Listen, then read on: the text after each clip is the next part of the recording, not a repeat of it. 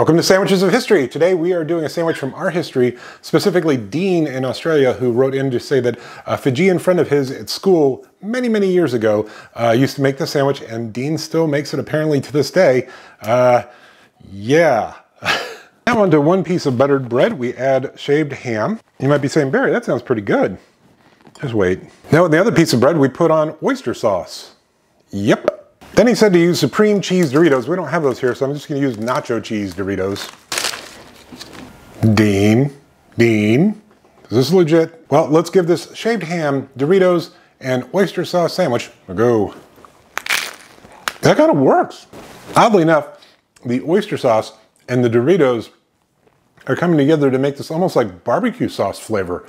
And it's going really well with the smoky ham.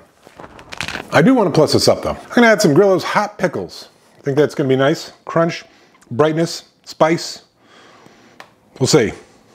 Could be wrong. Okay, let's give this shaved ham, oyster sauce, Doritos sandwich plussed up with a little Grillo's hot pickles a go.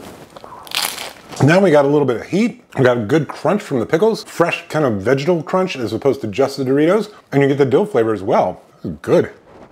Well, Dean, I have to admit, I was not expecting this to work. I thought it was either stoner food or prank food, but it actually does work. The oyster sauce comes together with the Doritos, makes a sort of de facto barbecue sauce that goes well with the smoky ham. It was tasty. It'd be interesting to try it with hoisin sauce as well.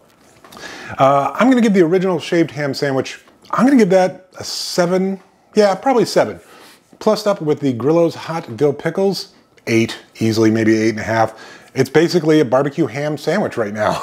It is delicious. I'm definitely gonna finish that. Yeah, I would make this again. Don't forget to stop by sandwichesofhistory.com to sign up for my free weekly recap email newsletter and maybe, score some merch. All right, see you tomorrow.